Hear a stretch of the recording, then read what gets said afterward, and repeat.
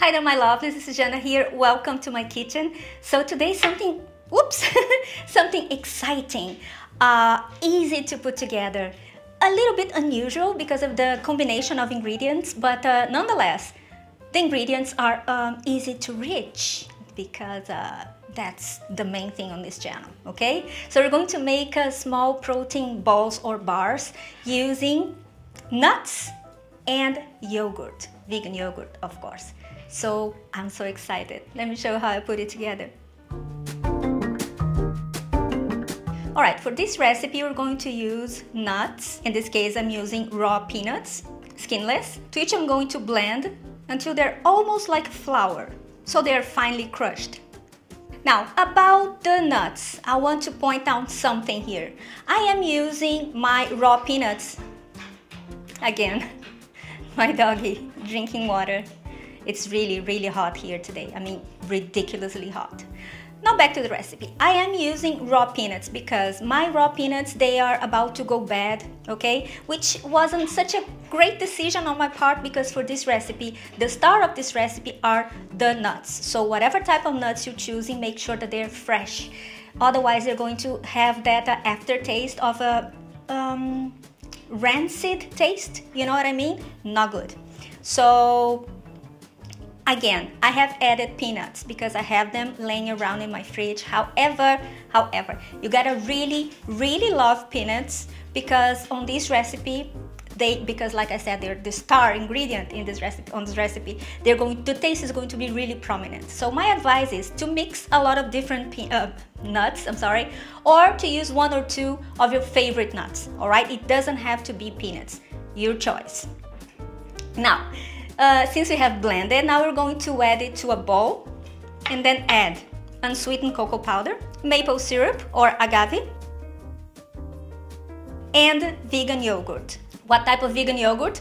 Well, in my case, I'm using mango yogurt. I mean, whatever you choose, okay? It doesn't have to be the flavor.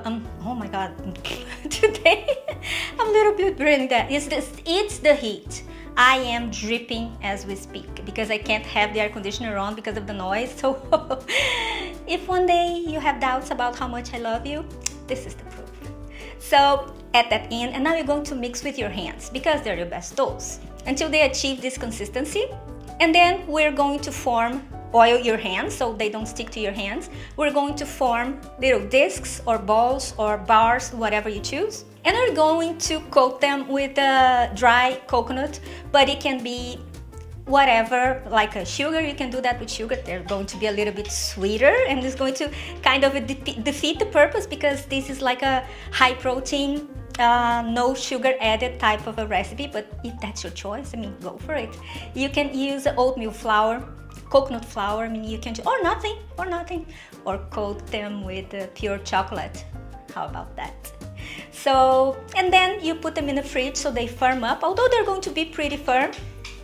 Poppy is approaching. She gets really crazy when I'm filming. I don't know why.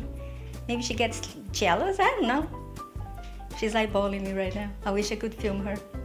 And I would if it wasn't so messed up, the background. Oh well, let's go back to the recipe. So that's the ADHD kicking in. You're gonna see that a lot on this channel, so get used to it. So, and that's it. This is a fantastic recipe for those small little bites, because sometimes you guys complain, oh my God, Jana, this is too sweet, too much sugar. Okay, this is sugarless for you. Doesn't mean that it doesn't have sugar, but the sugar that it has are natural sugars, okay? So it's so good, so good, so good. Hold on a second, I have them here with me.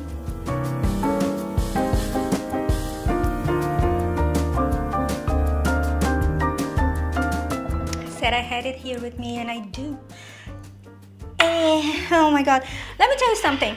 You can freeze them, okay? Separate them and then freeze them. And then once they're frozen, you put them in a bag, but careful with the coconut. So I don't be careful with anything, just freeze them, okay? And they are so good.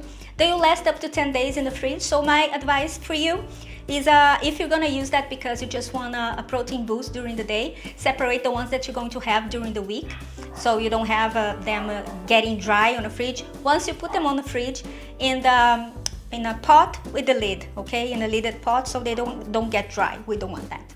And keep the rest in the freezer, and then once you want them, you thaw them out, and then that's it. So how about this recipe? Don't you love it? I love it. I love it. Okay, so let me know if you love it on the comments below. This is it for today. Hope you have enjoyed it. I certainly did. And salivating. Follow me on my social media. It's going to be over here. The recipe, the full recipe, description, quantities, and everything is going to be in the description box under the video, and the printable recipe on my website. Sometimes it's a 1-2 days delay, but it's going to be there. And please follow me on this channel and like this video and subscribe to my channel, like I just said, because I'm repeating myself. See you next week. Bye bye.